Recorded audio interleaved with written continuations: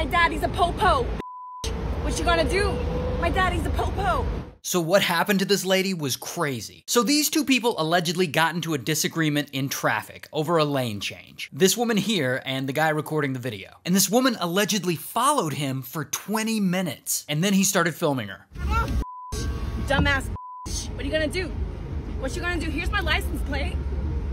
Here it is. My daddy's a po-po. What you gonna do? My daddy's a po-po. Bye, dumbass. Keep recording me. I'm pretty. I'm pretty.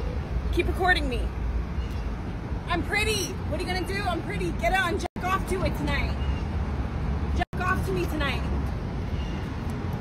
I already got your license plate. My daddy's gonna come get you. All right, so the story gets better, but first, let me just say, my dad's a cop is like the lamest threat ever. It's right up there with my dad's a lawyer and he'll sue you. Also, what grown adult in their 40s calls their dad daddy? My daddy's a po-po. Like, I know that's me being a little judgy, but like, that's weird, right? So anyway, this video blows up, and because she was being so indicative with her license plate, the internet figured out who she is and they looked her up. So here's the thing. Her dad is in fact not a cop. He's allegedly a pharmacist, which is a respectable job, but not very threatening. My dad's a pharmacist and he's gonna refuse to fill your prescriptions. Like, yeah, I guess that just doesn't have the, it's just not very menacing. The internet also figured out that she's allegedly a licensed therapist, or used to be. No, she seems like the kind of person who'd give real good counseling. My daddy's a po-po, bitch. Okay, but now she allegedly owns a store that sells healing crystals, because of course she does. And the internet figured that out because the license plate she was pointing to, the one I blurred out, is apparently also the name of her store. And as you could have guessed, in true internet fashion, they review bombed the f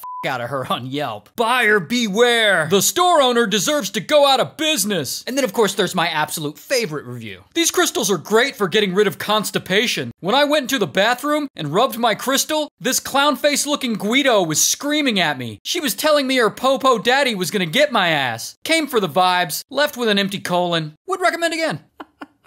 I love it. So what happened to her since then? Since this blew up, all of her social media accounts went private. Guess she's gonna need a lot of healing crystals to soothe that burn. Bye.